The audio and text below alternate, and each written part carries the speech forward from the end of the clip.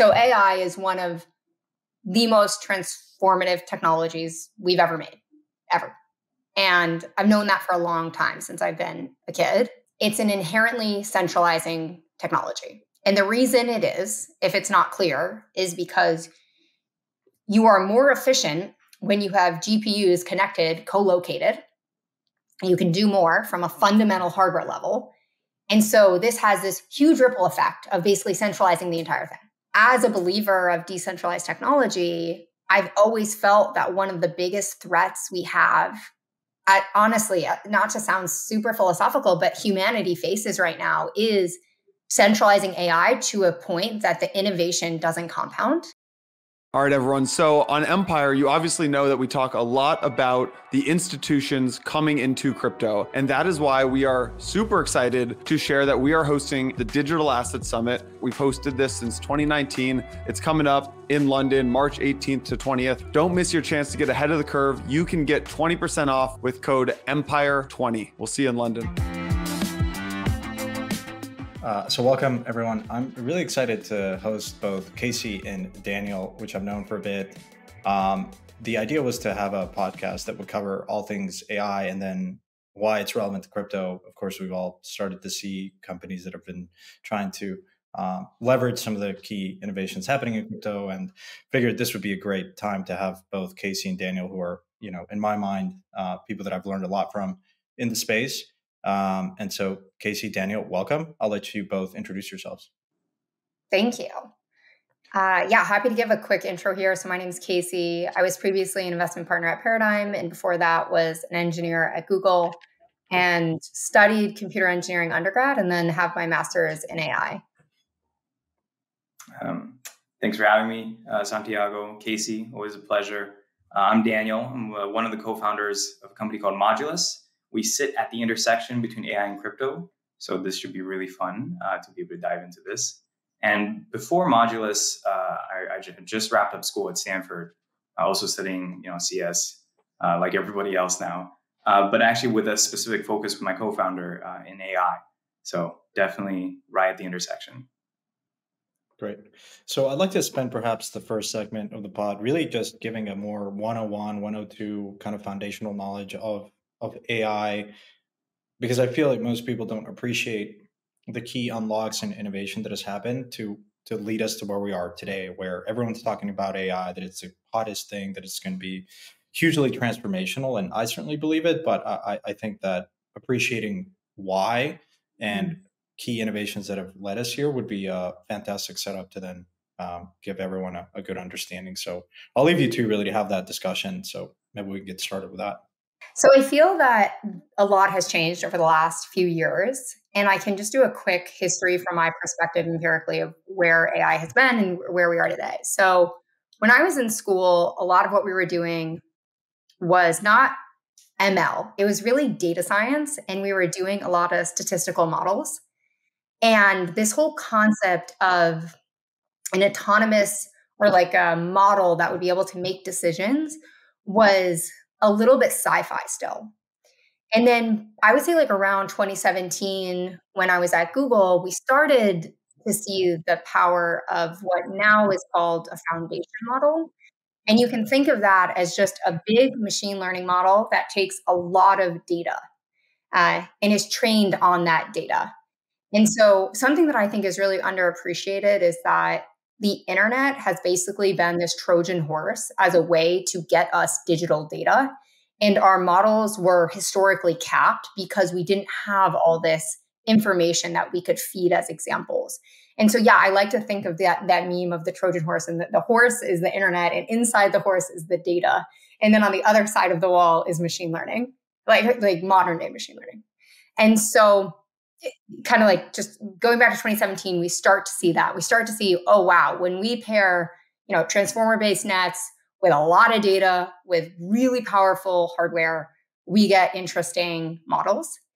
And then we kind of kept them at the big tech giants. So behind the closed walls of Google's and Meta, all of those companies had these very powerful models, but they didn't really open source them at the time. And so it's super interesting about now. And one of the reasons I'm expanding my own mandate to invest in AI is we really are at this pinnacle of this revolution where powerful foundation models, pre-trained neural nets, are accessible to everyone by, either running them locally or hitting an API. And so it's a very interesting, we'll look back on this time and say this was a very interesting time in all of history. I mean, neural nets have been around since the 60s, but never in this capacity and never to this accuracy. And it's very interesting to be here today because I truly do believe this is the beginning of a totally different transformative age. Maybe Daniel or you, Casey, could talk about it. So it sounds like it was a combination of more data, but also hardware becoming cheaper that would allow you to run these models at scale in a cost-effective manner. And the algorithms got a lot better. Like reinforcement got a lot better, transformer-based nets got a lot better, the architectures got better. But then I'm curious, Daniel, your perspective. From my perspective, it's like those three things. It's better data, mainly through the internet, better models and algorithms, and then also this acceleration of hardware, which we're so lucky to have now. Yeah, absolutely agreed. I guess maybe of those three, all of which are really, really important, I would say the one that is particularly or has particularly been relevant for the past couple of years, at least from my perspective, has actually been the compute costs or the hardware aspects, right? Because in some sense, you mentioned this, Casey, but the ideas behind machine learning, these kinds of autonomous models, have been around since the 50s and 60s. And a lot of these algorithms that we are now putting into production, those ideas have also been floating around for 20, 30 years. I think AlexNet was like 2012, 2013, around that period. And the question for me anyways is always kind of what changed between then and now, in particular, that enabled these kinds of massive models to suddenly become much more effective at the tasks that we've always wanted them to do, right? I would make an argument around GPUs and, lowering the cost of, that silica per unit compute and all those fun metrics. But I think that's a really important part of the story, which has enabled us to bring these algorithmic improvements to our models and then actually digest that data that the internet has provided. Because I think around the same time, 2017, which is when I started college, we have started, at least in the academic side of things, moving into computer vision, right? And like being able to give these models these like multimodal expressions. And that's entirely enabled by the fact that compute was super cheap, right? Like NVIDIA had a deal with my class, so we could just bring up, more GPUs and spin up bigger models. And these kinds of like, seemingly trivial improvements to accessibility, I would say, is a huge part of what's responsible for like what AI is today. Mm-hmm. Also, just on this point, since you called out CV, I think for listeners that people are less familiar with ML are probably wondering like, what is working today and what is not working today? And just to concretely answer that question, I think the two things that are working are basically CV, computer vision, and NLP, language models. And so we don't call them that anymore. Those are more antiquated terms. We call them vision models and language models, but those are the predecessor terms. And it's a little bit different, and there's nuance in all of this, but just to do this in a broad stroke. And so just to say that out loud, like I do think that might be helpful. These two categories have really risen the ranks of where we're seeing the biggest gains. And the reason is because of everything Daniel said, both in hardware and with the GPUs. And we have the most data on that. We have the most data of like text and images. So perhaps if you were to talk to a researcher, perhaps 5 or even 10 years ago, you may not even go that far, and say that he just stopped there. Like, what would he have told you about the progression of AI in that state versus today? If someone in academia just stopped, like, was it 3 years ago? It just felt even maybe 2 years ago. Like, how would he or she would have described AI? Because I feel like that would have been quite different. Casey, I guess 2 or 3 years ago, I don't even think transformers it wasn't taught to me in class. We didn't really talk about it very much. It wasn't like the de facto winner of the NLP kind of language model discussion at all. Mm-hmm. Yeah, I think at Google, maybe a little different because it was so inbred there a little more so. But I think the entire architecture was different. I think we were doing a lot of like LSTMs were still a thing back, or yeah, long-term short-term memory was a lot of things back then. But the entire ecosystem was so dependent on different architectures that are, we made so much progress in consensus of how to move forward. I think that's the biggest difference. Is like 3 years ago, I feel like there were different camps of, oh, we think this is the right way. Oh, we think this is the right way. And I think now we've really like created these stepping stones where we're all sitting here saying, okay, this is the state of art today. Let's all work towards this. And then, we're still seeing, of course, progression and innovation, but I feel personally like there's a lot more consensus. I don't know if you disagree with that, Daniel.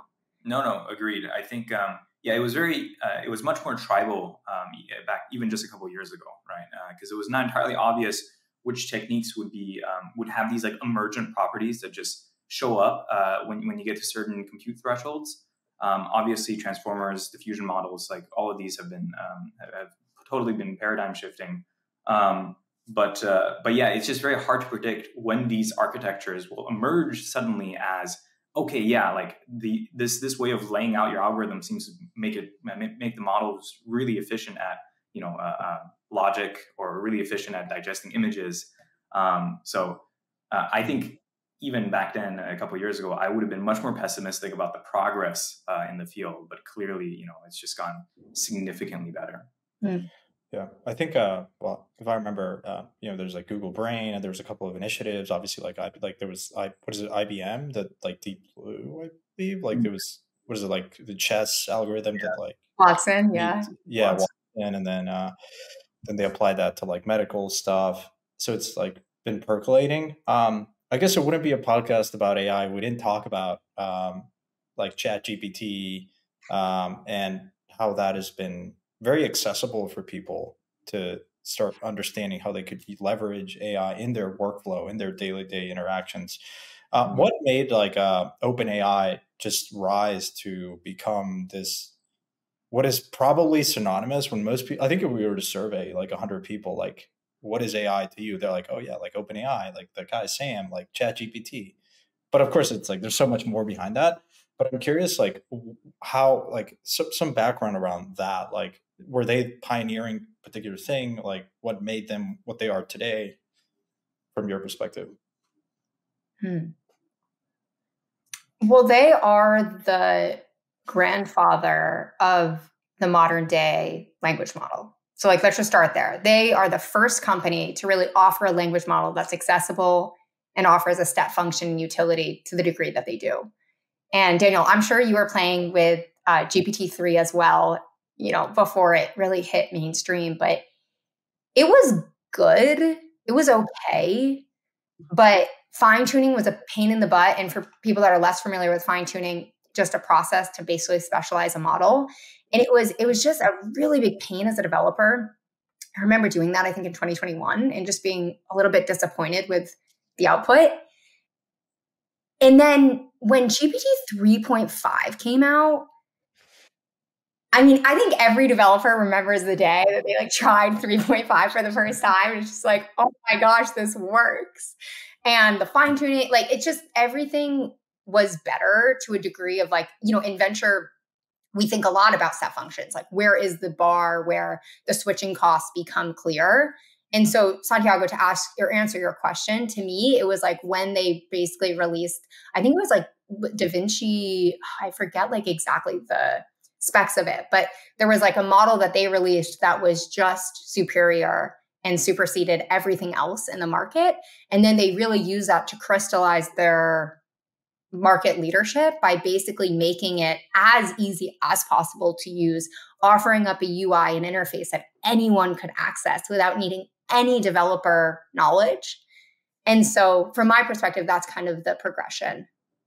Yeah, I mean, I think it's this is a weird thing to say now, but like AI companies didn't really exist a few years ago. As in, like, what does it even mean to have an AI company? Maybe outside of scale AI, around like the data component, it's mostly just products and services that were enhanced with these really hyper specialized models, right? There was no such thing as kind of AI as a product, so to speak. I think it came to, or OpenAI's kind of big quote unquote product level innovation here is to offer that language model in this really accessible form factor and have the model be performant enough where it's starting to get that almost like general intelligence vibe to it, right? Where like my mother could hop on, chat.openai, whatever, and actually engage with this product and have like a really, productive experience. That's just like never existed before, right? Previously, it's like, I have this model which helps me understand risk better in my portfolio, or I have a model which can help me pick out faces in a crowd. They're all part of like a bigger product pipeline. But with ChatGPT, that is the product. So maybe pulling on that thread a bit more, just going back to the kind of the more foundational stuff. So the requirements are good, high quality data, and the ability to ingest that in a cost efficient manner. How would you describe like a language model to your mom, to your dad, to someone that is totally not technical? I would say that a language model predicts the next word or character by taking examples and using that to predict. So, for instance, yeah. That is literally what it's doing. For what it's worth, like mechanistically, and it's just crazy that it works that well. Yeah. That to me was quite eye opening. It's like it's predicting the next word, but somehow the entirety of the text like just is very coherent and it's very accurate. To me, that was one of the more mind blowing discoveries around how this actually works. Because I would have thought, I mean, I think there was some relevance, but when I heard that, I was like, really? How is this even possible? It's just wild. What you pointed out, Santiago, around like how does it kind of keep that context had been like the big roadblock to, I would say, the adoption of transformers for a long time, right? Like, this idea around attention, this idea around keeping it in memory and navigating context. So halfway through a sentence, it kind of doesn't just go on a different tangent. If you look at GPT-2, GPT even 3, right? This is the kind of performance issues that you see.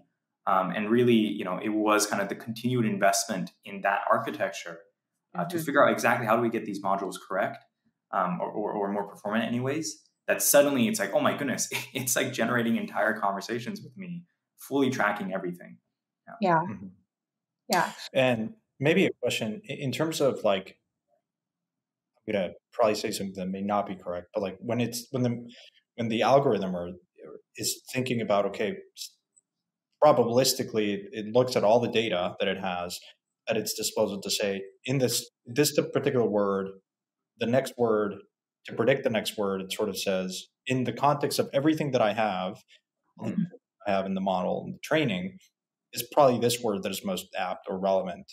And so then it does that very quickly to compose the answer when you're like doing a prompt for ChatGPT, right? Can we talk about like the quality of these models? For instance, different languages, or the bias in them, or when you're trying to apply them for specific verticals and use cases. Are we at a point where they are as relevant as general prompts, or are we still in that phase of there's an opportunity to get way more sophisticated at like specializing these models to be more specific for risk or for bio or whatever?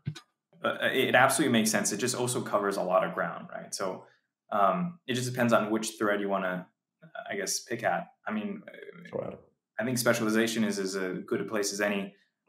These models are like, I think one of the more surprising things to me anyways is the kind of zero shot, the untuned performance of these models are already very, very impressive, right? I mean, X instead of Y, right? Like literally just going to, any of the chat GPT prompts that you might have in mind and just inputting it directly for a response. You can always tune that conversation by getting more specific based on the response you're getting from the model to give it more information. But imagine not doing that, right? Just a single query and it getting really accurate results, right? You ask a question about something medical or something legal, and it finds that piece of information or that relevant context. That is, again, a very surprising feature. The thought for a long time was that these models would have to go through really, really intense fine tuning to be able to even get to that level of performance. And it looks like actually these like generalist models are already very good even without that fine tuning. But now you layer on the fine tuning, and that performance, that specificity goes to a level that, again, 3 or 4 years ago, I would have totally been just flabbergasted by. Casey, I don't know if that's been your experience. Yeah.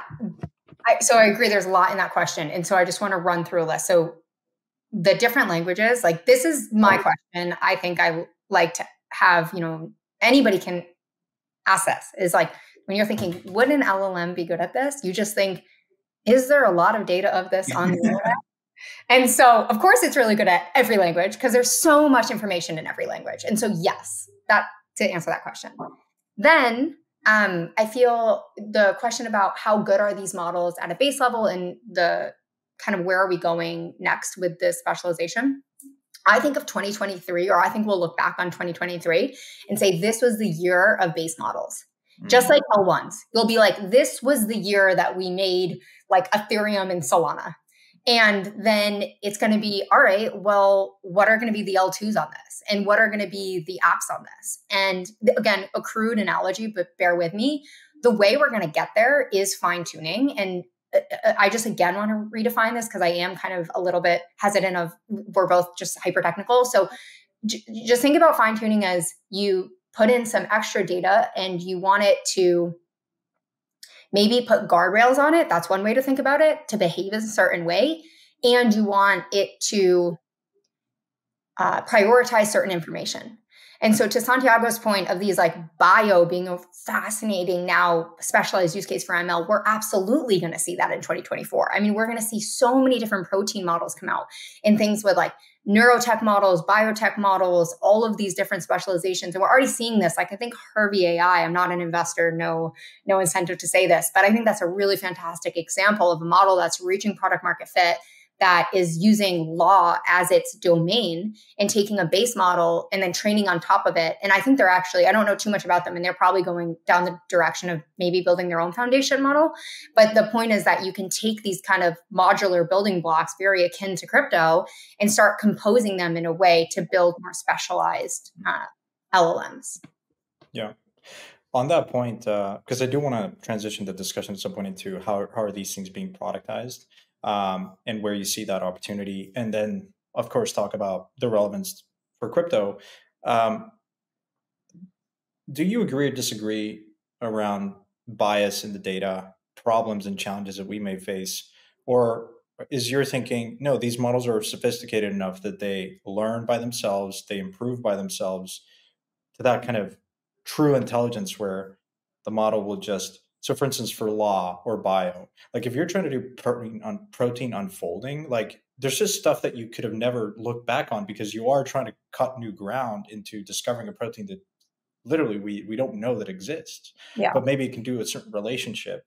But of course, like pharma, Pfizer or whatever, Moderna might have like data that they're not open sourcing, that they have for themselves, that they're not going to share with anyone.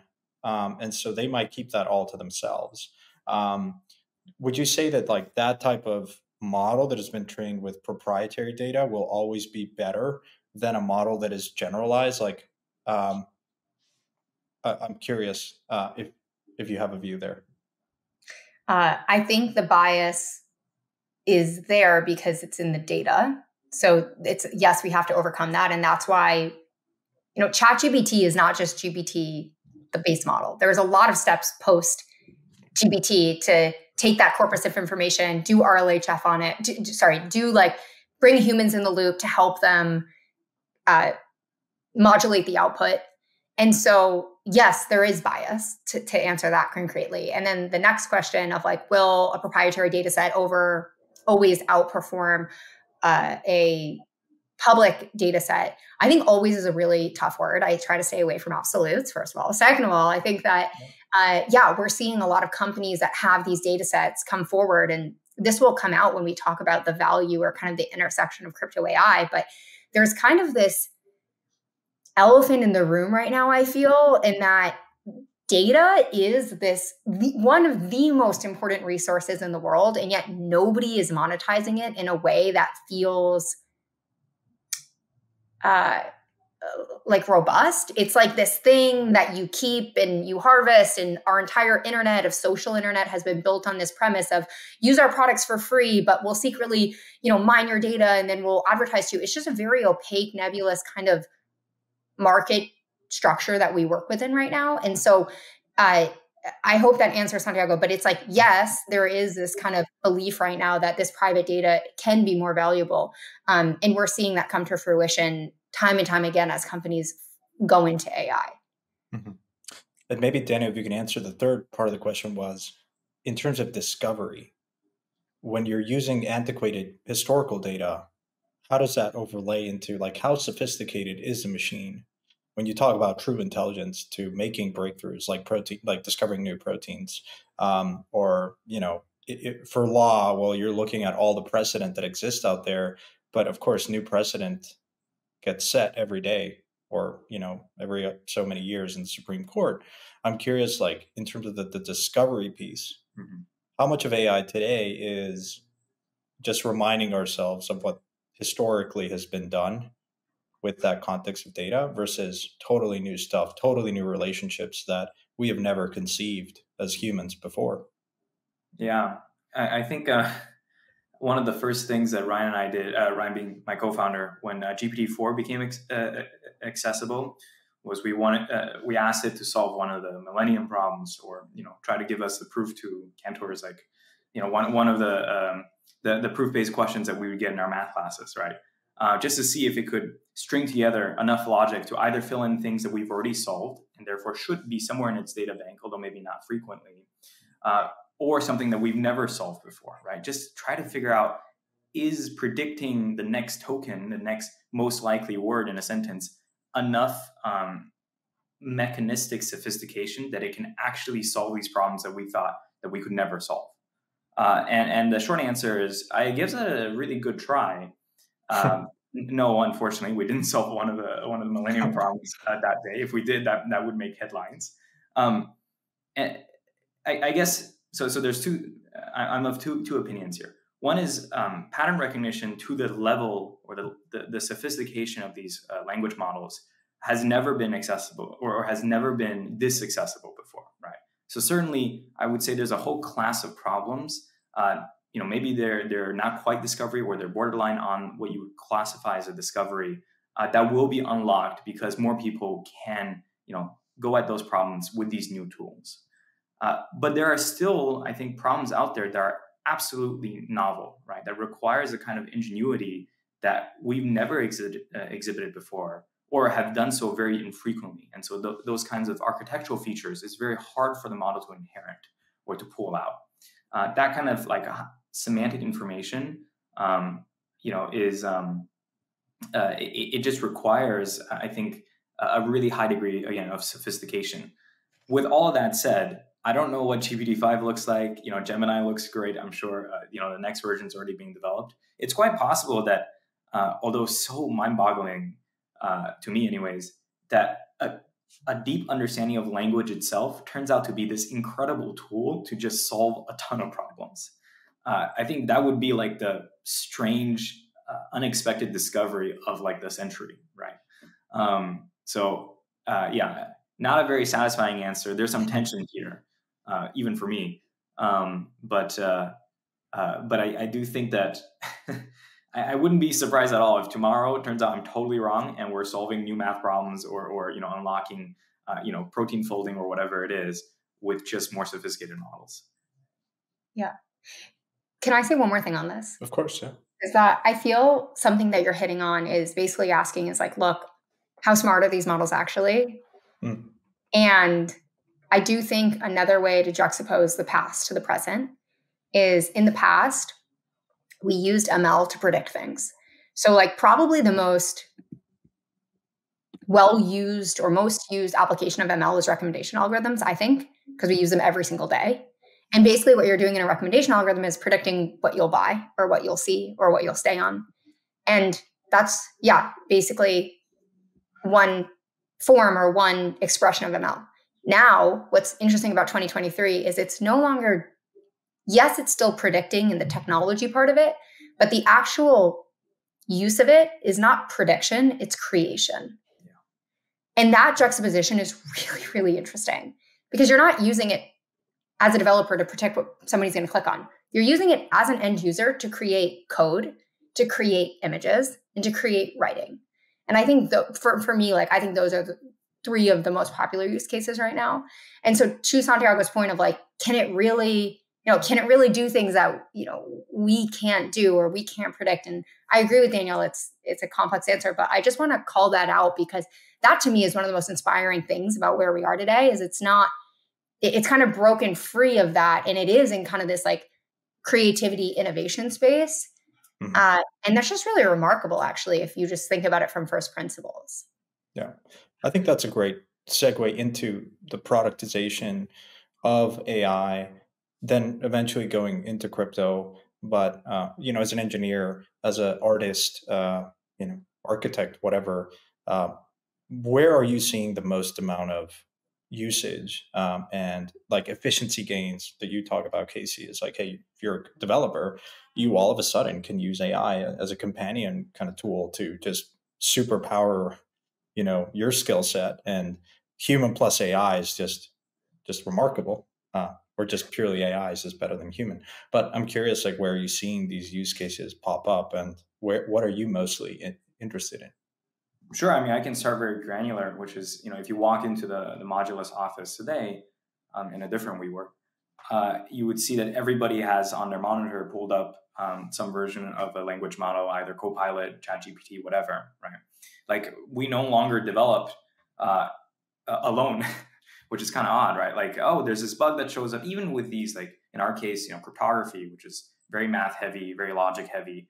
These areas that you wouldn't expect language models to be a huge resource in, we still use them because they're this incredible, accessible, first instinct to check against. Do you have any ideas? I'm seeing this error, or how would you solve this problem? And so it's lowering the bar just across the board for all of us on the team to being more productive and being more creative and kind of solving problems faster. So that's one very specific, but just like immediately like happening example of where LMs are already enhancing our workflow. Yeah. I don't know if this is common knowledge, but I think software development is one of the most disrupted industries by AI. And I only say this because I was an engineer at Google and I think I can. It's like, I think I have the ability to, but we're not quite there yet, but we're almost at a point where AI can replace like an L2 Google engineer. And so, I mean, that's insane when you think about the repercussions of that and just think about like how that will change innovation, speed of innovation. And even moreover, when I'm diligencing founders, I will basically not, I don't like hard and fast rules, but I will take a very hard look if they're not using AI to augment their software development process. Because the way I like to think about it is like, if anyone's played Mario Kart, you know how when you get that star and you're like a super, that's what it is like right now if you are a developer with AI, using AI. And a lot of people, it's interesting, when you're not a developer, you're like, oh gosh, the developers, they're really at risk now. They're just going to be automated away. That's actually not true right now. I think that's maybe that's one of my contrarian views, is that software engineers are more powerful today than they've ever been. Yeah. And it's going to be like that for a while, where like, even though now we have that, level 2 engineer being replaced, we're actually just so much better at our jobs.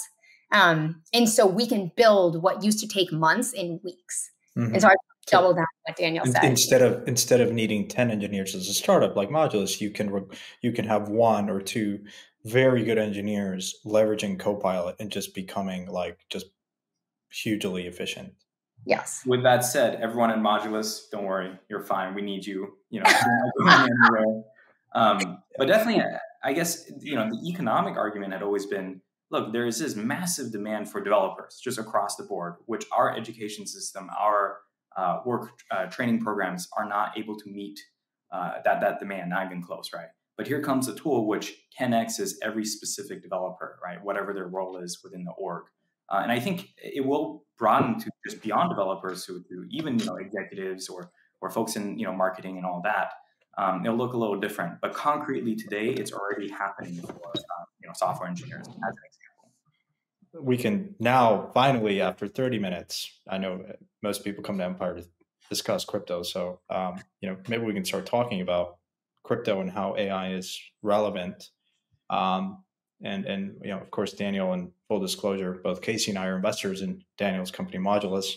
So if you hear us really excited about what he's building, well, there's obviously bias, but anyways, none of this is any advice. So Daniel, maybe you can kick us off in terms of give us the story behind your thinking around, okay, I want to do something in crypto and I want to apply AI to it. Yeah, for sure. I mean, this is going to sound increasingly, ridiculous. It may be the most dated thing that will be said in this podcast. And that is that about a year ago, when we first started Modulus, there was zero AI activity in the sphere of crypto, right?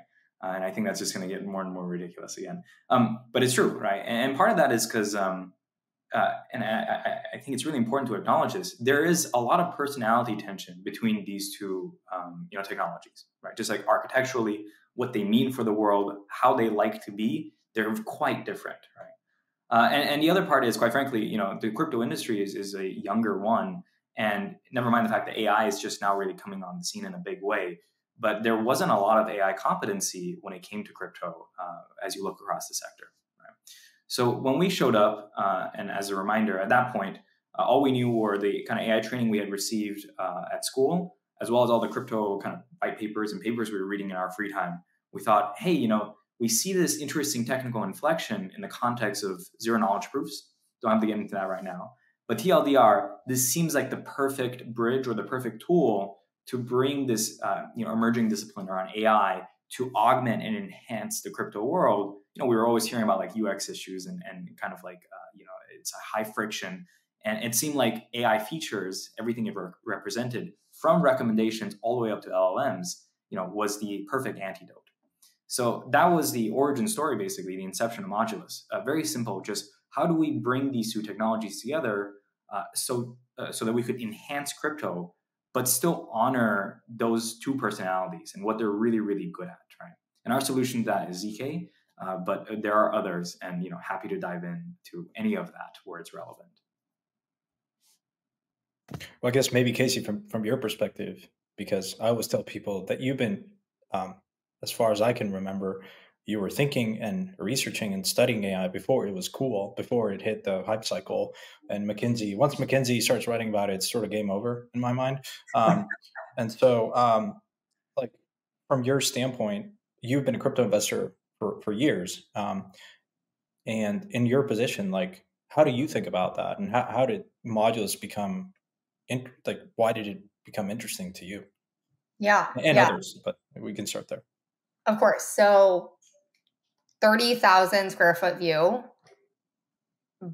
Very McKinsey thing to say. Yeah. Easy, here we go. No, but seriously, so AI is one of the most transformative technologies we've ever made, ever. And I've known that for a long time, since I've been a kid.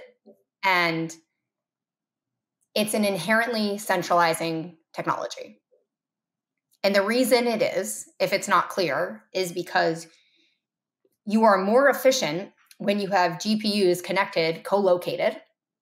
You can do more from a fundamental hardware level. And so this has this huge ripple effect of basically centralizing the entire thing. And as a believer of decentralized technology, I've always felt that one of the biggest threats we have, honestly, not to sound super philosophical, but humanity faces right now, is centralizing AI to a point that the innovation doesn't compound.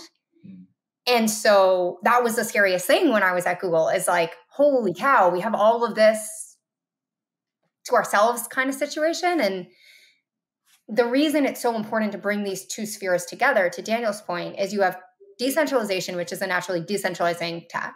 You have AI, and that might be the best mechanism or the best method to keeping AI open and accessible. That is one of my biggest goals of what I'm trying to accomplish. And so when Daniel and I originally connected, I mean, Modulus has come so far, so fast. But I remember you guys were one of the first ones to put like a small neural net on chain, I think. And I had played with it and, whatever, you came up from Stanford to visit. And just the interest or kind of this meeting of minds thinking, okay, these technologies need to play nicely. And yes, I know AI people maybe don't love crypto people, but we need to start bridging these worlds because it's going to be one of the most important things to do in our lifetime. And so like I can dive into kind of like how I view the market, but just that's like the substrate to how we've gotten to where we are today, or how I feel. Yeah, let's do that. I mean, I think the important thing that I heard there was inherently technology is centralizing force. Crypto is sort of pulling that back and trying to resist that natural gravitational tendency for things to centralize. You can be idealistic, which I think everyone in crypto to some extent fails, because you then don't become pragmatic around, yeah, we can talk all day about how nice it would be for technology not to cluster, not to become centralized, but the reality is, economically or not, that this just may not even, we can hope for that, but can it actually work?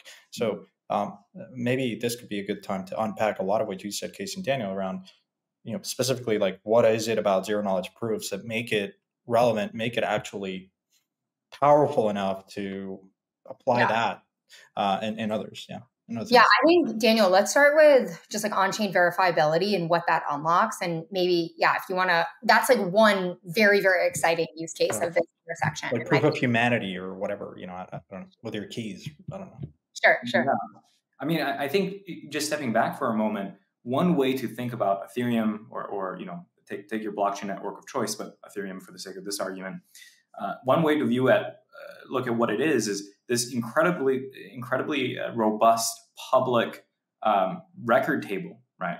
Where you can just log whether it's transactions or state or whatever, where everybody can check and take a look and go, okay, I can come to a relatively high confidence belief that what's on this record is accurate, right? And so the capacity for this network to be this like great common ground to the world's kind of appetite for high integrity things is a big part of what we try to celebrate at Modulus, right?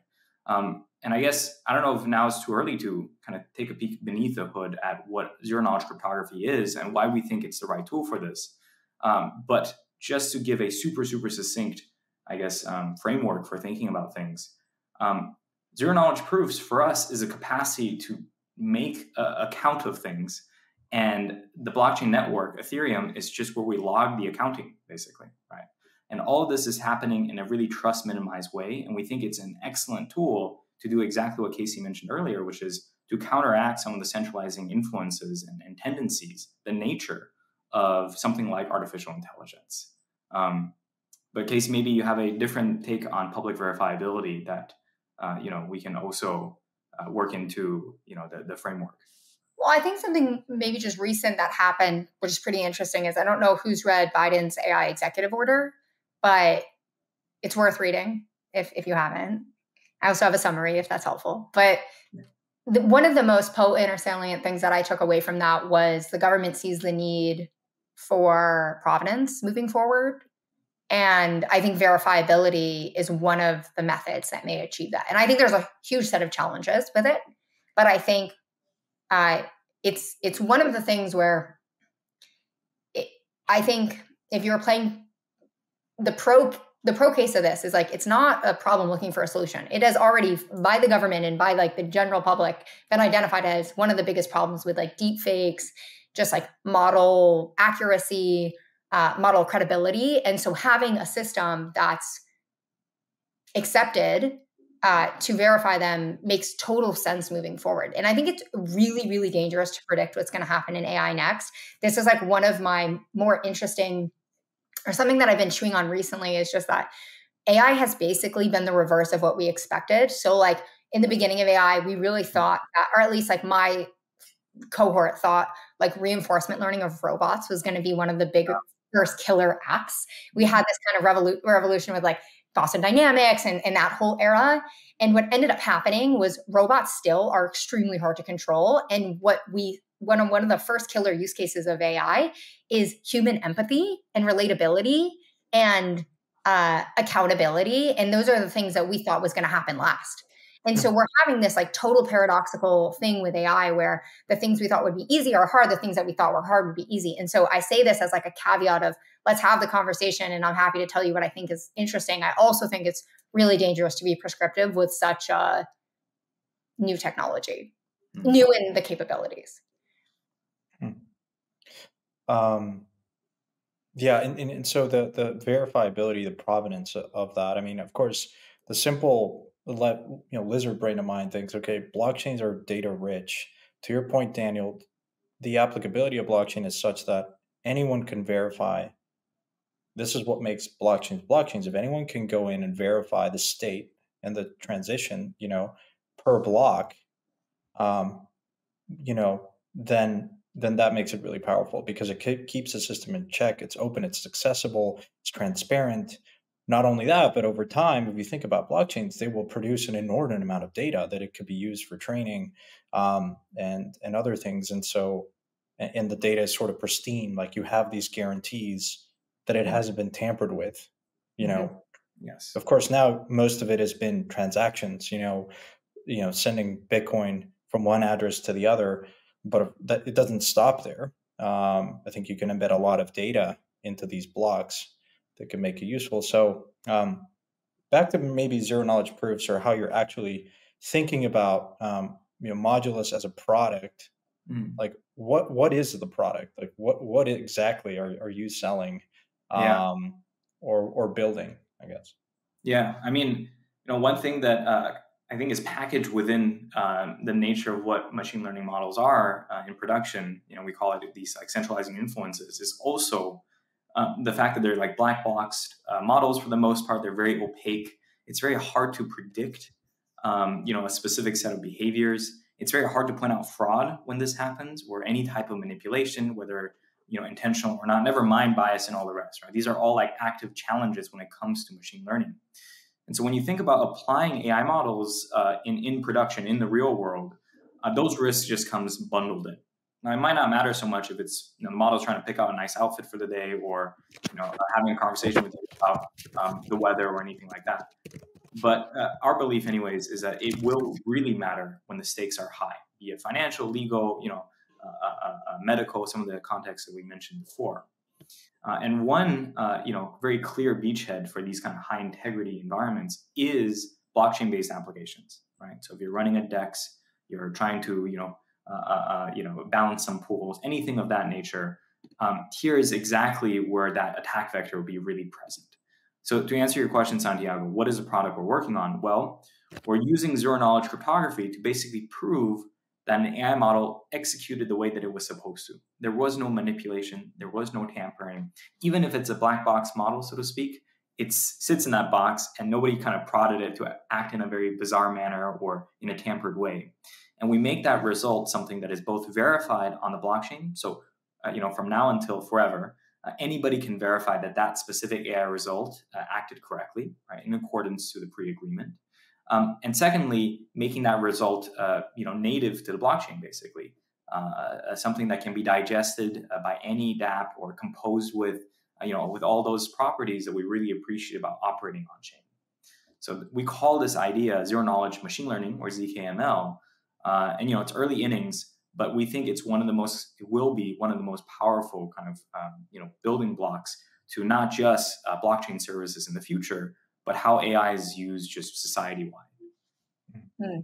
I think that was so well said. And I think one thing to just put it one step further is once you have this, which gets me really excited, is that it unlocks the rest of the crypto ecosystem. So if you can verify, then there's all these services like DeFi, for example, that you can plug into, but you can't really do that if you can't verify it. I mean, you could, but it's a total unlock.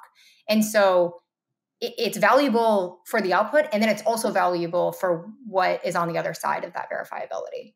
Exactly. I mean, the naive way of naive mathematically, not to make light of anybody's execution, but the simple way, quote unquote, to do this is to just write your AI models on the blockchain. But if you're familiar with gas fees and congestion and block space, All right, everyone. So we talk a lot about the institutions coming into crypto on Empire. Santi and I are both headed out to London March 18th to 20th for Blockworks' 8th ever Digital Asset Summit, DAS. This is an institutional buttoned up conference that we've hosted since 2019. I like to joke that it is probably the last remaining kind of suit and tie event in crypto. People are still wearing suit and tie. It's pretty funny, but you'll actually hear from a lot of the largest institutions in the world coming from Standard Chartered, FIS, JP Morgan, Framework folks coming out, Wintermute, Van Eck, Goldman Sachs. There are a couple big themes of this conference. One, Bitcoin catalysts, the halving and the spot ETF. Two, a view from the buy side. Three, RWA's tokenization and stablecoins. Four, global regulatory frameworks. Five, institutional infrastructure, including banking and payments. And six, the macro case for crypto. If you have anything to do with the institutional side of crypto, you have to be there. Santi and I got your back. We hooked you up with a 20% off code. It is Empire20. There is a little competition running internally at Blockworks to see who can drive the most number of tickets. So help Santi and I out. Register with our code and you get 20% off. That is Empire20. I was going to ask you just that. We can, as far as I can remember, zero knowledge proofs have been this sexy holy grail, but we always bump into how is it cost efficient? Can we do this at scale? Exactly. Yeah. And actually, Casey mentioned this when we first met. We had just put a tiny neural network on chain using zero knowledge proofs. So the model is running on a server like anywhere else, but we proved that the model execution was correct, and we put the proof and the result on chain. But even with this like scaling technology, we were limited to very small models. Right? We had spent a lot of this conversation talking about LLMs, and we think there's a lot of applications of LLMs to, especially high integrity results of LLMs to the blockchain network. But the big question is, how do we unlock access to these massive models, these highly performant, super expressive models, with this zero knowledge kind of framework or zero knowledge path? So that's what we work on full time, basically, just trying to figure out what is the right way to make that unlock happen and open up access to these really exciting developments in the AI world for the on-chain audience, especially. Casey, I mean, a lot of what you and I talk about, we've known each other for years and invested in crypto together. And I think you have a uncanny eye for bullshit as well, because in crypto, no, I'm saying this with crypto is one of those spaces that is so generalized and so exciting, maybe like AI, where it is easy to attract a certain type of builders that, there's a lot of fluff and there's a lot of bullshit out there. And look, anyone listening to this might have come with a certain degree of skepticism around, here we go. Crypto's that industry that anything that is hot, crypto people are going to take and just reformat, repurpose, and trying to extract money, but not actually build real products. Yeah. That's just the criticism. If you were to ask most people that are outside of crypto, that's what they would say. How real is this? Like, are we going to see this in production? Is the opportunity there? And when I say opportunity, it's not the ability to make money, because we have Cardanos of the world that have not shipped and have, valued in stuff that, anyways, how real is this? And how, when you think about the opportunity versus investing in other areas of crypto that are perhaps also exciting, how do you see this as an investor? Yeah. So my answer would change depending on what angle I take. If it's like the AI first or the crypto first. And I'll say for every one Daniel I meet, there are 99 people who are just trying to exactly do what you said, which is take crypto and attach AI to it and capitalize on it. And so I think you and I have seen collectively like hundreds of decks. Yeah. So I see one more decentralized GPU deck. Oh my God. So let me just say that Daniel is like a very needle in a haystack situation. And we live to work with people like Daniel, right? Who are really here for the right reasons and want to see the change in the world that we want to see. How real is it? This is like my dependency chart in my mind. AI must stay open. It must. We have to do that as a society. Crypto in blockchain, decentralization, Web3, all of those are very good contenders to help us achieve that. And so how real is it today? There isn't too much. I mean, and I'll walk you through. Let me walk you through like the 6 things I'm looking at right now. But Sure. we're very, very much at the beginning of what this intersection could look like. And, you're going to be too early, and then you're going to be too late. And I think that transition is going to happen really quickly. And that's why I'm spending time here, is because it is one of the most interesting asymmetric, I think, opportunities we have in crypto. And I think it's a really good contending technology for AI. And the principles of Web3 are going to be leveraged. It's just cardinal to make sure this technology reaches its full potential. Does that answer it in a way that's satisfying, Santiago? Well, it could be satisfying to me, but is it satisfying to the world? Yes, I think what you just said is I believe it. The 2 things that you said that stuck for me were crypto is probably the best contender that we have to keep this technology open and to resist that tendency to go and centralize. Of course, you could do that the other way, which is by enforcement through some sort of act. But that hinders innovation locally, but not globally. That could, you could stop GPUs from being sent to China, but still, the technology always finds a way. And the second one was, I think, crypto is open source and continues to attract, like the innovations that we've seen in crypto, like in AI, have felt really slow for 10 years and then very fast. And that is just inherently, I think, the state of technology. And I agree with you. I'm spending time on it, even though I'm not as sophisticated. And so I lean on people like you to help me understand this space and weed through a lot of the crap that's out there.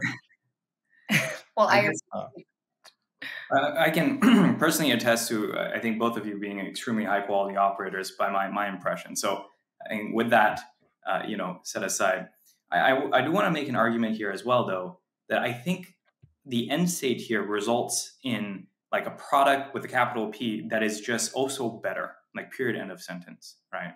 And if you don't mind me spending like a minute or two on this like mental framework, we spend a lot of time in the world of cryptography, and it's worth thinking about what is it that cryptography is doing for us in the context of ZKML, but also just like zero knowledge in general, right? And actually, I think it makes sense to visit just like what AI models are even, right? Like for me anyways, like at the extreme, what an AI model ultimately is meant to become is the capacity to scale human decision-making just like forever, right? Like for free, basically, right? Like wherever you want a human to be making a decision, you can bring in a model and have that happen for you, but with even higher performance, which is weird to say about a human being, but nonetheless, right? This is very exciting, of course, but it's also a little bit problematic, like this idea, right? Because let's say that, Casey, Santiago, we walk into a court of law and there's a judge giving us a sentence, right? The 3 of us committed some terrible, terrible crime, right? Except we didn't. And we want to make sure that the judge is making a fair decision, right? The way we would do that today is we would look at the record of this judge. We look at all the decisions that they have made before. We look at their credentials. Where did they go to school, right? What law school? We look at their habits, right? Any scandals, whatever, right? Because human beings have this incredible quality of being really discreet. Like here is a person, right? And there's like this web of infrastructure and trust that we can use to evaluate a person based on their past behavior. Compute suffers no such luxury, right? Compute just floats out in the ether, right? It's model V1, it's model V1.1, right? We change a couple parameters, we tune some inputs, and the output can be radically different, right? All that to say that, for me anyways, one of the big opportunities here where the convergence of crypto and AI literally makes the output better is where we have models that are now accountable, right? That we can look back on the history of that model. We can test it for robustness, for bias. We can look at all the, LLMs, which is consulting this lawyer, all its past recommendations and make sure that it is fair and it's not hallucinating case studies and whatever, right? And so I think, taking away all the kind of aspirational ideals we have around decentralization, taking away kind of where we're concerned with, the progress of technology and how it's going to interact with society, just looking at this product now, right? An AI model, which is now much more accountable thanks to the work that we're doing in the crypto world. I think it's for me anyways, it's like, okay, this is a future that I actually think is better. And so that's a big part of why I think, this stuff is worth engaging with and worth working towards. Yeah. On the verifiability piece, I totally agree with you. Like, if you can have a high degree of certainty that the model did exactly what you wanted to, and you can trace provenance of what resources it consumed to get to that output, then it becomes highly relevant to, particularly for the example that you described around, you're sentencing someone, there's inherent bias. There's maybe an AI model can help us compare the decision of a human to the one of an AI that may be less biased, and then, contest that outcome. I'm again going back to the challenge of crypto has always been scale and doing these things effectively. My understanding is you've been focusing and tinkering on the Ethereum blockchain. Now there are competing L1s that are more performant or claim to be more performant. I'm curious in that decision tree. We don't have to spend a ton of time on it, but I'm curious if you have a view on where we may see these applications actually work at scale and be an actual product with like profitable unit economics, if you will. Yeah, that's a really good question. I mean, I think, concretely, we spend basically all of our time reducing costs, right? Increasing performance, right? We want the ZK debt to be as little as possible so that we can bring more performant models to these services. I would say almost all of the partners we work with today are on Ethereum. And the reason is actually even less about the performance of the underlying chain and more about the culture, right?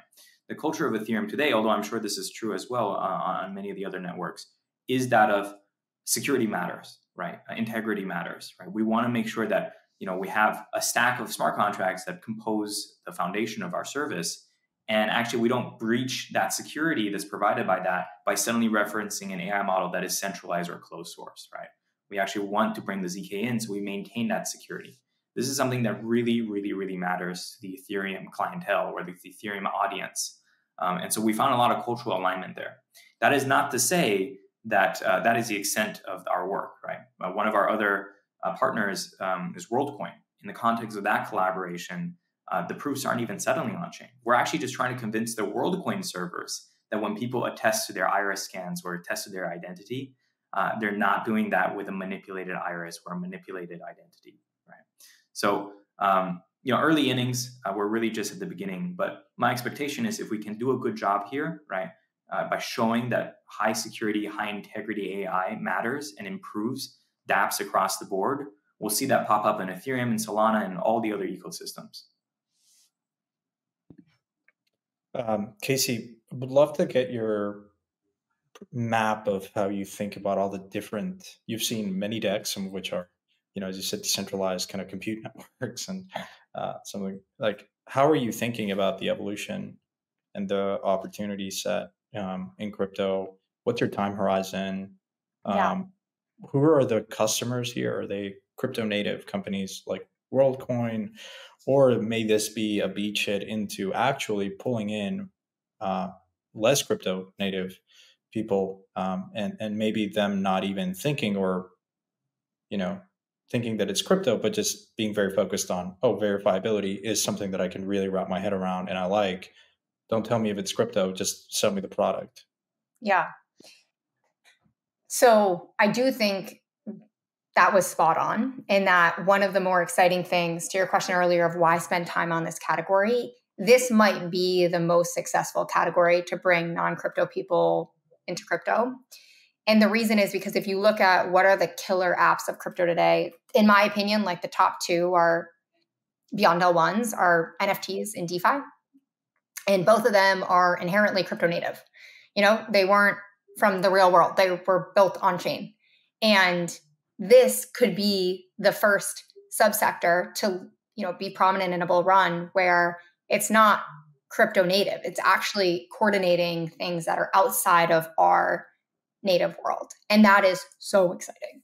But yeah, let me tell you, so I keep a list of the categories of decks I see and kind of the sectors that people are going after. And here's what I'm seeing the most of. And I'll try to keep this brief and I can provide commentary on kind of the pro and con case of each of these. But the first thing, as I alluded to, was decentralized networks of GPUs. The case here is, could we build basically a crowdsourced Uber, Airbnb for GPUs? And from a technical standpoint, it's hard because of what we said, where you get so many compounding effects by GPUs being co-located. But there's definitely a case that certain use cases that can handle certain latency and just take more time to train, that could work. So that's actually quite interesting. And then the next thing I see a lot of, which I love, is local and peer-to-peer inference. So if people aren't familiar with inference is basically when you get a result from the model. So you do the pre-training and then you run inference, which you can either hit an endpoint or which just anything that gives you back the result. What we're seeing with some centralized companies like Ollama, which allows you to run Llama 2, Mistral, other open source LLMs locally, that's becoming a huge trend. Is that people say, you know what? I don't want to send my data through this Hugging Face or replicate endpoint, or, I don't want to have to rely on Wi-Fi to hit this model. There's so many reasons that they're like, you know what? I just want to run this locally. I just want to run this on device. And that trend of edge computing is not only just happening, but it makes you think, well, what's the next step of edge computing? Well, it might be peer-to-peer inference. And that's something that a decentralized network would be phenomenal at. And so that's super, super cool. And then the next category I see a lot of is just crypto incentivized behavior. So think about crypto incentivized AI apps, where basically we use crypto to incentivize or bootstrap a network. Crypto incentivized RLHF, ML ops, all of that kind of category, which I can do subsectors, but it's basically just taking what, one thing we're really good at is promoting certain behaviors and taking that property and mapping it to AI. Then we already talked about verifiability. And then the two final things I see a lot of that I'm excited about are I would call it self-owned models and data, and kind of to the point of data being this really lucrative yet unregulated asset. How do we use crypto and blockchain to be able to give power back to the people who actually create the data? And it's not about power. It's about so much more than that. But basically, No, you go. No, it's more like agency, like understanding who's using your data and opting in or opting out, and actually getting some monetization out of it. Exactly. And you can imagine a world where, just like MetaMask today, we take our MetaMask from crypto app to crypto app to crypto app. You could do the same with your data and models. You could use it on Facebook. You could use it on, whatever the next stability AI is, whatever it is. And it would be this portable thing that you take with you. Mm-hmm. And so that to me kind of makes sense if you squint. There's also a lot of problems there. And the last category I see a lot of is agentic use cases, where basically, for people unfamiliar with agents, they're kind of like autonomous ML models that can make decisions. And they, in a lot of forms, are always on. They operate in the background in a lot of ways. And so you can think of how it might make sense for AI agents to use crypto natively as their payment, because they can't really KYC. And that might be part of the agent infrastructure that becomes fortified in 2024. Yeah. The thing that for me was very exciting was this idea of proof of humanity. You control your keys and you can attest to, hey, I'm human in some way, shape, or form. And I think you can do that with, cryptographic keys, if you will, somehow. I guess going back to all these examples, while I agree with them, but what would, what would derail the case for these? What are the cons? Are they just purely performance costs? If you're a corporation, you might wish and hope that you have more agency or it's more decentralized. But at the end of the day, if a centralized provider is just more cost efficient and performant, I think humans time and time again make these trade-offs. Everyone uses social media, whether they understand that their data is going to be monetized. It's a free product. So ultimately that wins, for better or for worse. This is an option, but in terms of market size, do you see this actually competing against the centralized solution? Yeah, but we need more information. We need to see. Right now, a lot of the crypto providers that I talk to for the decentralized compute, for the use case you're bringing up, they're subsidizing costs, and that's not sustainable. You need to economically beat the centralized providers, or you need to provide another value function which enables the switch. And so I completely agree with what you're saying.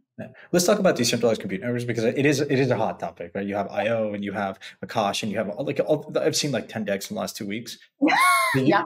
The hot TLDR is it is extremely hard to get access to like GPUs. It is a hot commodity right now. You cannot find it. And so if you're a startup, you just raised a bunch of venture money, and you want to give it to NVIDIA, but it's going to take time. You can have this as Airbnb unlock this idle inventory or Filecoin, right? Like distributed file storage systems is let's rent it out and use all this unutilized. And crypto is really good at coordination. So you can all of a sudden, even if it's not co-located, you can get the similar performance.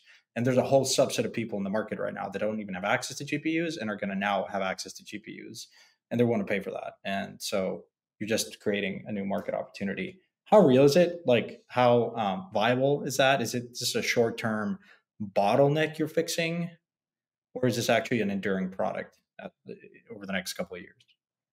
I think it's less real than people think. I'm going to be bold.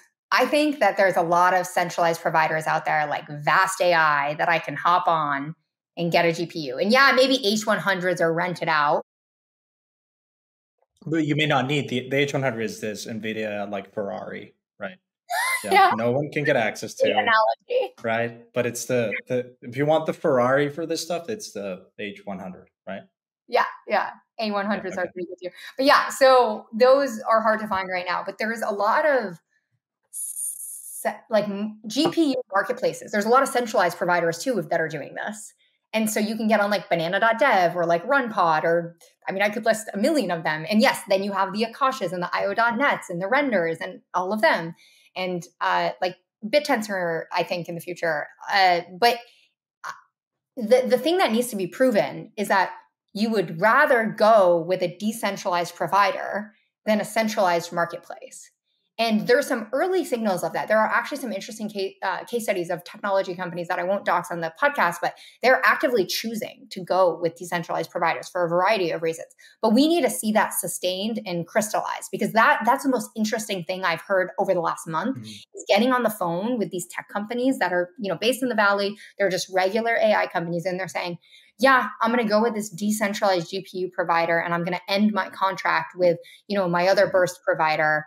And here are the reasons why. I mean, that's remarkable. Isn't the biggest reason I've heard consistently across these companies is like it is very localized. So if you want to have access to a GPU that's in Europe, you have to have a different service contract, and just takes the time component becomes faster from a decentralized standpoint because you sort of transcend local. Yeah, I mean, you don't have to KYC, you don't have to do anything. Like, it takes me 2 seconds to spin up a GPU on Akash. So there was like zero friction in that. And then the other thing is just for people that are scared about the future of AI regulation, this is like more of an ethos thing. But if a CEO is scared about where the US is going with AI reg, they're like much more apt to go and invest in a decentralized architecture because they just want to be safe. Mm-hmm. Dan, you've been quiet in the background, but yeah. I mean, I know you may not, but I want to get your perspective, like as a builder, where you see beyond what you're doing, other opportunities, maybe other founders you've interacted with of real. Maybe the real more interesting question is, if you had to pivot today into something else, crypto AI, what would you be doing? Yeah, I maybe just because we're on the topic of decentralized, compute networks and so forth. I would say the challenge actually is not so dissimilar from ours, right? In the sense that there's like a science challenge here, right? Which is that I think Casey is totally right here in that fundamentally, I guess this is my sense of things in general anyways. Ultimately, it's just about like a better product anyways, right? Like if I'm if I'm running a startup and I need a GPU cluster to train my models on, I'm going to choose a provider which is cheaper, more robust, maybe not as geographically constrained and so forth, right? And if that happens to be a decentralized network, I don't really care what's on the back of the box. The front of the box is good enough for me, right? Let me sign this contract and just get rid of this problem. And so, insofar as there's another player in the space, for example, called Jensen, right, which is trying to do this like decentralized GPU training network. They're more focused on training, right? Not inference. Yes, they're focused on training, and specifically of training, large models.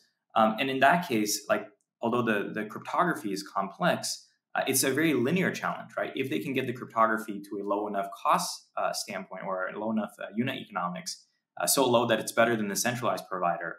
I just raised $1 billion to build some cool LLM or foundation model. Why wouldn't I choose this decentralized network, right? It's 20 to 30% cheaper than going to Amazon or Google or whatever, right?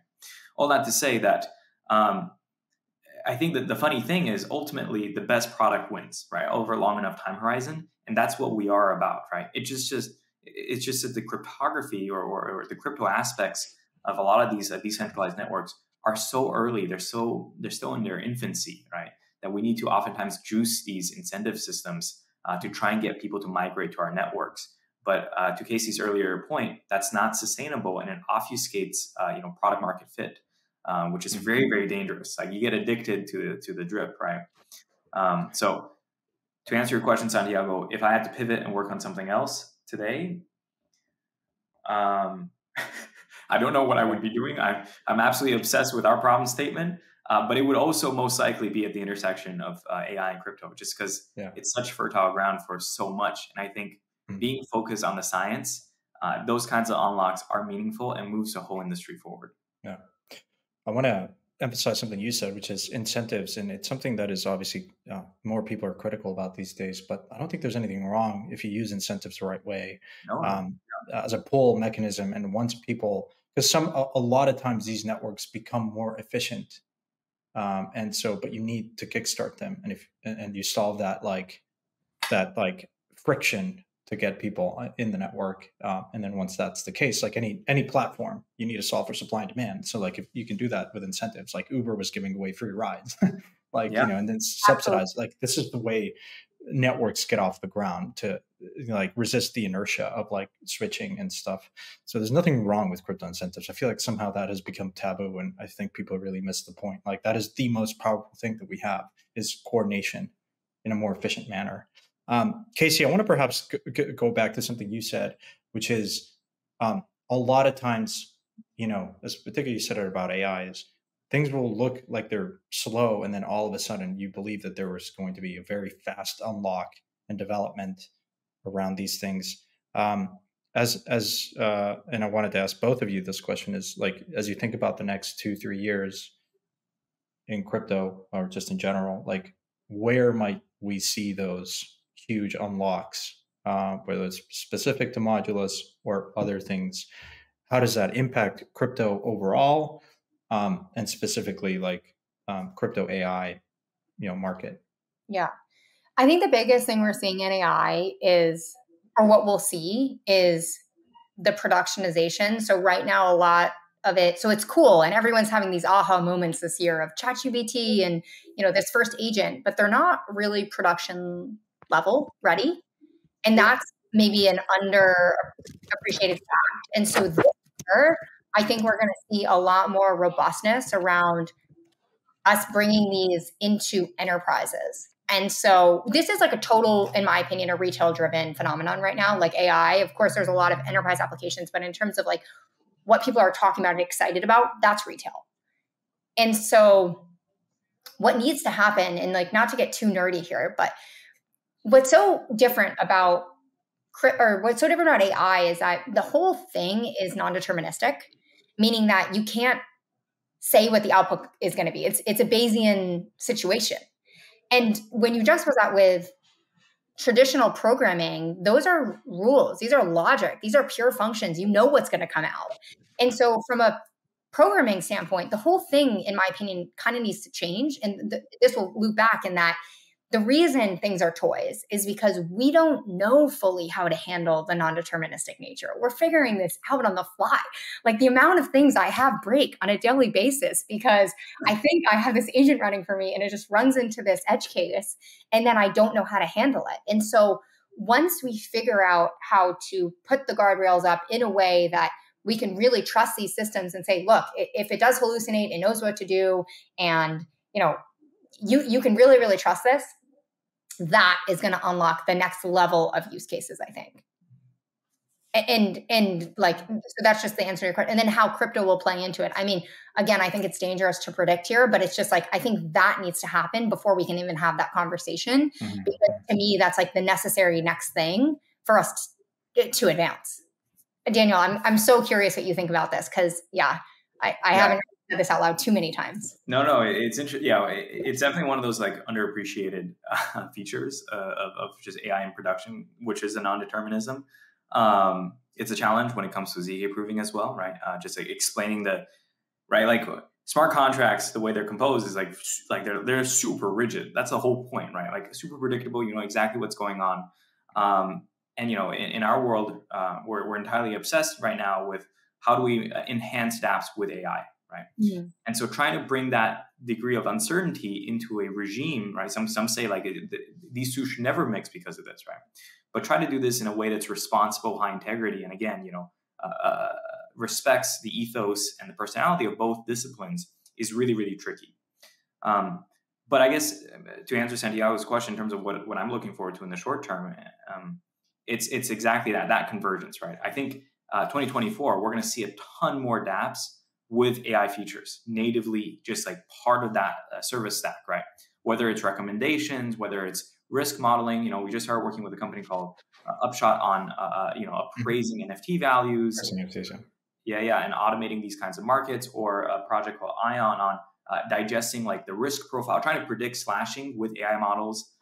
And then, you know, issuing stablecoin based on that you know, sophisticated AI output, basically an insurance company on chain, right? These kinds of products and services are literally impossible without AI, without the ZK attestation that the AI model is high integrity when without manipulation, and of course impossible without the rest of the crypto ecosystem to support the inputs and outputs to that service. So 2024 is going to be a very weird year in a good way. And maybe sometimes in a bad way. We'll find out. I see you thinking, Casey. I want to interject here for a minute. In terms of, I'm very focused on security. Coming from a DeFi background, I think that any industry has been handicapped insofar as it hasn't figured out security. And insurance was instrumental to, as far as back as you can think about, any technological revolution required more sophisticated risk management. Like think about explorers, think about, you know, you had to have insurance markets to really, and crypto struggles that even though smart contracts are highly predictable, there are bugs. There are edge cases where a human may not see it, but crypto is a very adversarial environment, and these exploits get exploited and things break and they're not fun. And so like I invested in a company called Test Machine, and they're very much focused on ingesting all the data like that is happening in DeFi and all the hacks that have happened, and being predictive and being not only reactive, but the hope is that over time you actually become preventative, and can, you know, if the exploit is happening across a variety of blocks, which is where most exploits happen, then you can at least contain the damage that is being done. And I think this ties into what you were saying, Casey, is this guardrail. Like if you're going to make recommendations around the health score of a particular loan on Aave, you want to make sure that the AI is not corrupted or it just goes crazy on you. And like, you know, I don't know if that's even possible. I'm not technical enough to understand like how you would just have the high degree of certainty that the AI is actually going to be working for you, not against you, if that's a thing. That is a thing, and Daniel's company will solve this for us in the end. In the end, that's the goal. That's the goal. Yeah, because it's the verification piece, which is like I have 100, not 100, but like super high degree of certainty that this particular model will prevent liquidation for me. They will fix my health score, will fix my loan to the point where I will not be liquidated on chain. I mean, you can also add, and by the way, this is very, very common with AI models in production. You literally add guide rails to it. You say, hey, look, if the model predicts, for example, a number below this threshold, just ignore it. You know, let's just keep to this threshold. And these kinds of like post-processing features, we also bring into the ZK circuit. So, you know, it's part of the commitment we make to the smart contract that, by the way, this is the kind of AI output you're going to be seeing. And when it's not this kind of AI output, we're not going to accept it. Right? That is the base unit of promise that the ZK proof makes to the program that's on chain. Yeah. Also, just on this point, so Santiago, yes, I think this is going to be a topic for, well, here on out until we really reach more confidence around security of models. But I'm going to give a call out to my friend Josh Payne, who was texting me a few days ago and was like, looking into LLM insurance. And I don't think I've ever heard this before until him, but this is going to become a thing, I think, where you basically have an insurance policy around how your LLMs behave. That's one possible. I don't want to say it's definite, but it's possible that that's where the industry goes with security, because it's such a big risk and because we're dealing with non-determinism for now. You might end up creating an entire new market around that. So if a company has a chatbot that you're like a travel agent and you make a certain recommendation and all of a sudden it creates a whole problem, you get sued because, you know, it wasn't a human behind that, then you might have insurance towards that. And so that increases the willingness for customers to adopt AI as a product, and have certain guarantees that if things go haywire in this early beta phase, then at least you're covered in some capacity. Maybe. Yeah. I would be really interested in that, actually. I just love insurance. I think it's one of those things that, especially in crypto. Yeah, we can talk offline. I like it. It's an interesting vertical. Yeah. I've been trying to convince insurance companies to insure against crypto risk, and it's just still not there, even though I think the opportunity is great. This has been a fascinating discussion. We've been at it for a while. Any last topics that you want to cover that we haven't covered? I mean, we could probably make a second segment of just going very deep into the different types of kind of verticals that we're seeing. But yeah, I'm curious if there's anything else that is worth talking about in this pod, at least for now. I'm actually just curious, just to put it back on you, Santiago, like you're putting all the, spotlight on us, but you also are extremely bright, have been in this industry forever. And I just would love to hear from your perspective, what's keeping you up at night, or what's most motivating to you in this intersection? And you alluded to a little bit of it, but I would just, I'd love to hear more. Yeah, I've just been perhaps, a lot of things keep me up at night, but as it relates to AI, I'm very excited. I mean, I'm wearing this sweater, which is effective accelerationism. This is the only thing I got for Christmas. This is the only thing I wanted. My parents asked me, so I was like, yeah, I want this. Because for me, I just don't think that we should stop this. I think it's incredibly exciting technology, and I do think that there are governments, for better or for worse, I don't think have a bad intention, but crypto at least has always been for me like that fourth stool. Like if you think about the three stools of Montesquieu of government, like judicial, executive, and what's the other one? Legislative. I think crypto is that third, like that fourth stool that really allows civic participation and oversight, and to keep democracies in check, because you have an alternative. Because there's always that alternative that transcends local man-made rules and limitations. When you have a decentralized network that supersedes that, it's not to say that it blows up the traditional structures, but at least it keeps the system in check.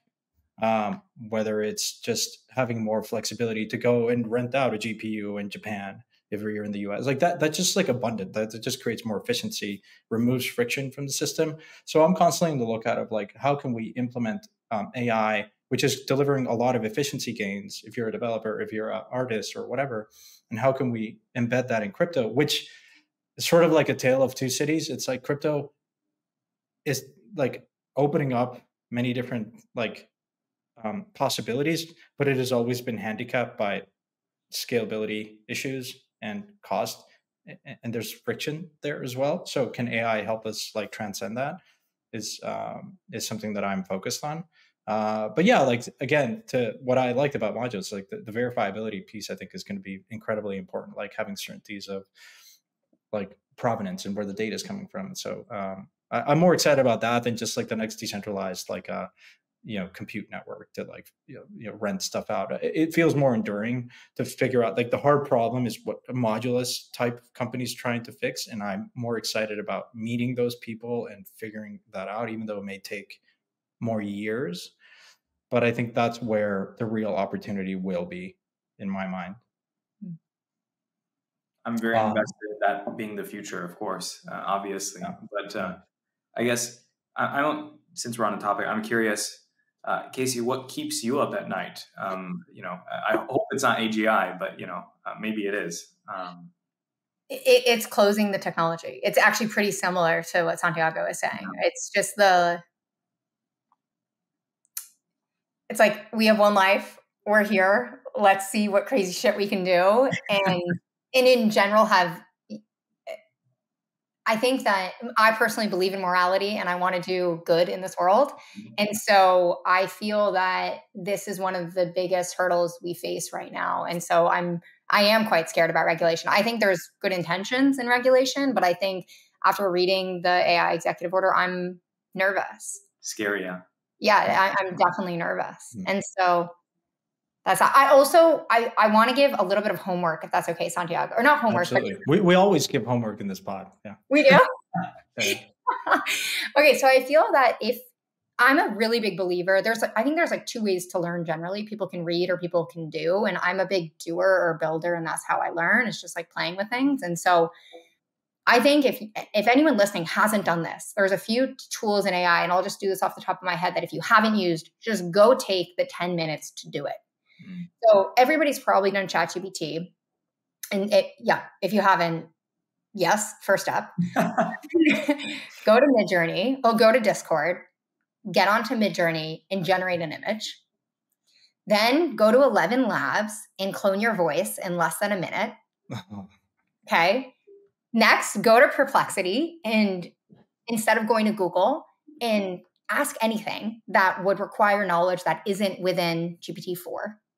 And maybe then, if you're still interested, you could email me and I have more tools for you to use. But even just those 4, yeah. And that will just like make everything we're saying more tactical. I think some people are abstract learners, but I think a lot more people are more tactical learners. And so I just want to give those as like jumping off points to go into the world.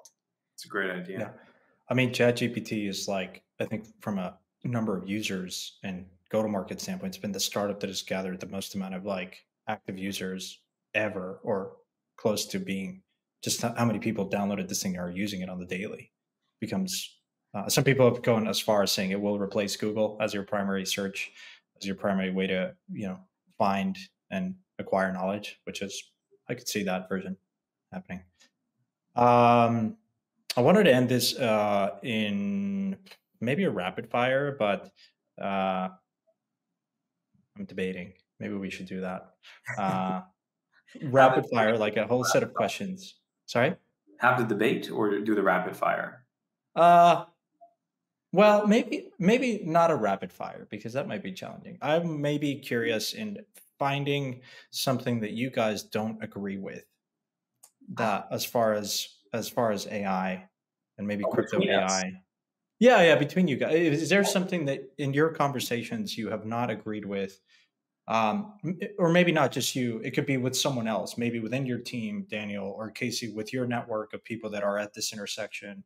Maybe you, because Casey, I think you sit at an interesting vantage point around, core, like hardcore AI that don't care about crypto. And you also know crypto, like crazy people like me, that you're at that intersection. Like, what are the things that are the most contentious? Beyond like, will AI destroy us or not? Because I don't want to get into that discussion. I think no one really knows. But I am curious, as it relates to crypto and AI, what are the things that Casey, you disagree with people the most? What's your opinion on model marketplaces? Got it. Maybe that was fast. Daniel, I actually think we're going to be on the same, but it's a little topic, but they don't work today. They don't. Yeah. Okay. And no one's talking about it. And it breaks my brain that no one's talking about it. And like, people think they work, but they really, really don't. And the reason they don't work is because, or at least I'll tell you my thesis. I'm curious your thesis. So I'm not going to call any company out, but basically like, go try to work with the incentivized model. I don't even know what you would call them. Basically like marketplaces where you're incentivized to improve the model. Mm-hmm.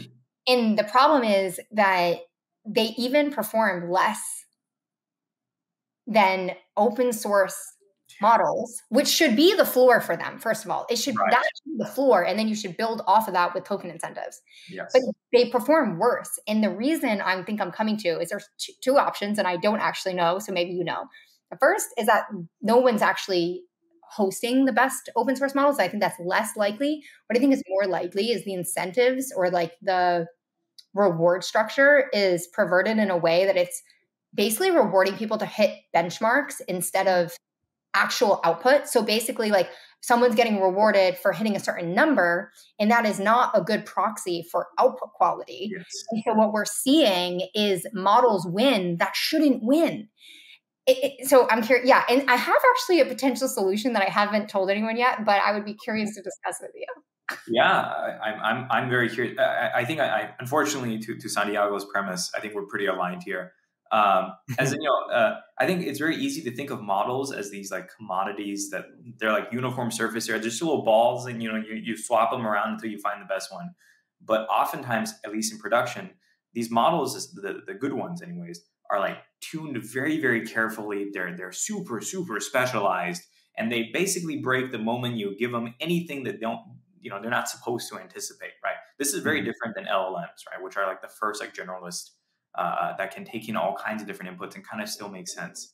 And so in the context of model marketplaces, the fact that there's all these like asymmetries and inconsistencies to their surface area makes them not very composable or very tradable, or exactly. You just like overfit to the index or overfit to the benchmarks. And then it turns out the open source model does better anyways. So it turns out to be a very high friction marketplace that doesn't work very well. I'm very curious how you'd solve it though. Okay, so this might be out of bounds for this conversation. It's all good. Okay. I'm listening. I think that, so obviously VLMs, vision language models, are kind of this combination of, vision and a language model working in a better way. Mm-hmm. They're not mainstream yet, but I think they're going to come out in the next like 2 quarters. And I think basically you would use that as like a GAN structure to decide the output instead of using benchmarks at all, because I think benchmarks are too gamifiable. And so you take out the numbers entirely, you put like a few VLMs that are fighting against each other, and then I think that would work.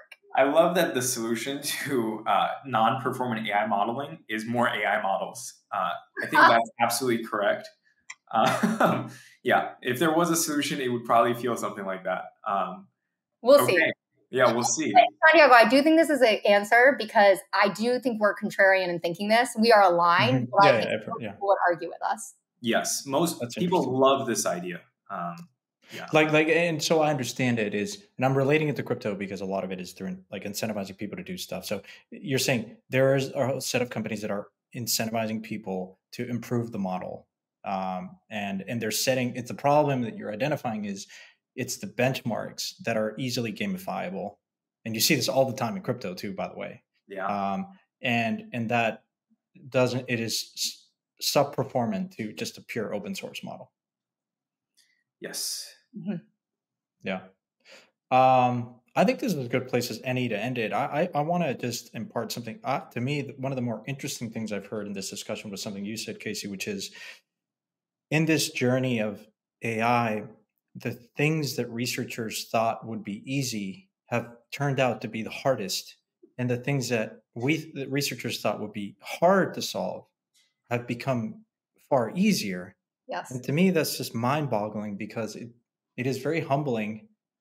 Yes. I think this journey of AI has been very humbling to understand what intelligence is and is not. It's just like, it's pretty crazy. It's just one of those, we've talked about at length about how little we understand how the brain works. And this is why it's just a fascinating discussion to have. And so, I really like that. Well, that's the appeal of good technology, I think, right? To just be repeatedly humbled in recognizing how little of the world we actually have, appropriately modeled. But I think it's, Santiago, you said it, the only way through is just continuing to invest in this stuff and solve the hard problems, a la your sweatshirt. I think it's one of those areas where I feel underexposed. I've been looking at funds because I'm not going to do it myself, but I also lean on Casey a ton to find these opportunities and, really parse through what is bullshit and what is not. To be fair, a lot of stuff that I thought was bullshit in crypto ended up being not bullshit, and a lot of things that I thought were very real. And that's just the nature of, I think, Cambrian explosion of interest in things. But we'll see. Casey and Daniel, it was fantastic to host you. I hope I didn't interject too much to disrupt the flow of conversation, but we'll love to have you on to maybe get an update on Modulus, and also Casey and all that stuff that you're seeing from where you sit, which I think is hugely fascinating. Thank you for having us. Yeah, thank you so much. Course. Pleasure. We'll call this Empire Crypto AI Part 1. There may be 10 parts. So holiday edition, as we're all the yes. Holiday edition. Yes, I like that. All right, everyone. Thanks so much for listening. And Casey and Daniel, thanks so much for coming on. I really enjoyed this conversation. Thank you. Thank you. Bye, Santiago. Hey everyone, thank you so much for watching today's episode. Really hope you enjoyed it. We wanted to take a second to just remind you about our upcoming Digital Asset Summit in London, March 18th to 20th. Santi and I got your back. Seats are limited, and we hooked you up with a 20% off discount code. It is Empire20. If you heard it earlier in the podcast, there's a little competition running at Blockworks to see who can drive the most number of tickets. So when you register for the Digital Asset Summit, make sure you use our code Empire20. See you in London.